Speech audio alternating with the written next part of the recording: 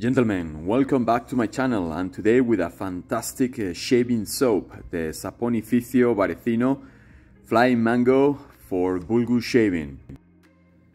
And this is the second edition of this soap, and I don't know if you can read the ingredients very well here, but it doesn't have palm oil, it's just based on coconut oil, alongside a plentiful of great oils and butters, and is a fantastic triple meal shaving soap made in Italy. This soap lasts forever, let me tell you. I love that, and I also love the barbershop scent. It's kind of like a clean scent which reminds me of barbershop. I cannot remember exactly the scent that it reminds me of, but that's what I think about this soap when I use it. And nothing better for the soap than to put it on the Bullgoose Shaving, an all-ice aluminum shaving dish, which fits perfectly, as you can see here on the images.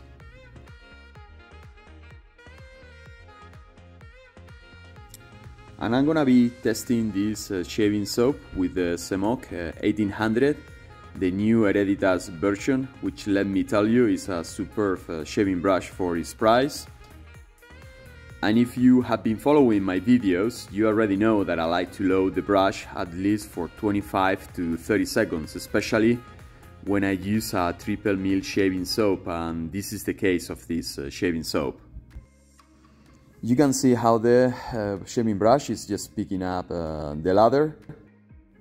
And it will be my recommendation using the Saponificio Varesino, since most of them they don't use palm oil on their formulas. Just to load the brush as I did, at least for 25 seconds, 30 seconds, 40 seconds will be best, let me tell you that. And once the brush is loaded, well, it's just time to build up the lather.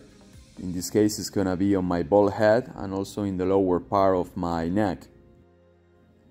Unlike another palm oil based shaving soaps, this one takes a little bit of building up the lather, and also it's a little bit thirsty too, so you will have to add extra water if you're looking for a sleek shaving lather. But the Semoc 1800 is such a great shaving brush, and you can see how quick builds up the lather, and also I can smell the barbershop type scent that this soap has, which I really enjoy. So it doesn't take too much time to build up the lather, but my recommendation will be that, to always add a little bit extra of water. And the shave with this shaving soap is very pleasant, the lather is ultra sleek, and the skincare properties are top notch, are one of the best ones out there, with Martin de Candré or even Tabac, the old tallow version.